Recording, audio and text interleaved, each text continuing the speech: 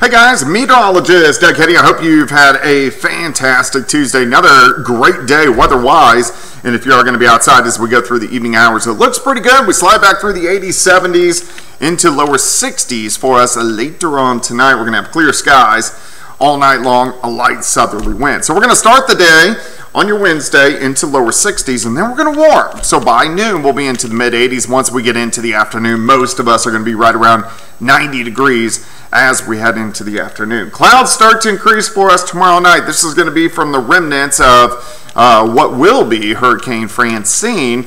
And we're going to get a lot of clouds on Thursday, but it looks like most of the rain stays just to the east of the region, which you can see it right there.